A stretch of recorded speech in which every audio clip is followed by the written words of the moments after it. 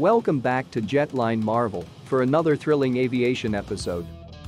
With the delivery of the first aircraft modified to the F4.1 standard to the French Air Force, the Dassault Rafale, the primary fighter jet of France, achieved a new milestone.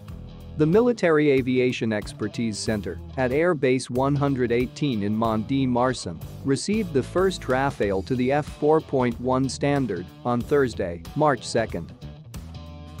The Rafale F4.1 standard is the latest version of the Rafale fighter jet developed by the French company Dassault Aviation.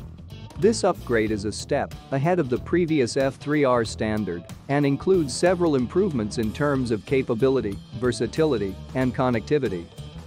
One of the key upgrades in the Rafale F4.1 is the integration of the new Meteor air-to-air missile, which has a longer range and improved performance compared to its predecessors. The Rafale F4.1 also features improved connectivity with other aircraft, ground stations, and satellites, which allows for better coordination and situational awareness in the battlefield. Another major improvement is the integration of the Telios targeting pod, which provides high-resolution imagery and laser designation for precision strikes. The Rafale F4.1 also includes enhancements to the aircraft's electronic warfare system, which increases its ability to detect and respond to threats. Other upgrades in the Rafale F4.1 include improvements to the cockpit, displays and controls, upgrades to the engines and avionics, and improvements to the aircraft's airframe and maintenance systems.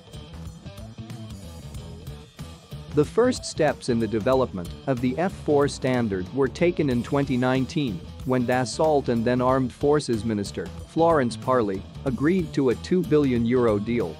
Pilots will be supported by a significant technical advance in the future's high-intensity wars. Based on the arrival of a second Rafale F4.1 by next week, the device will undergo a number of trial stages in the upcoming months.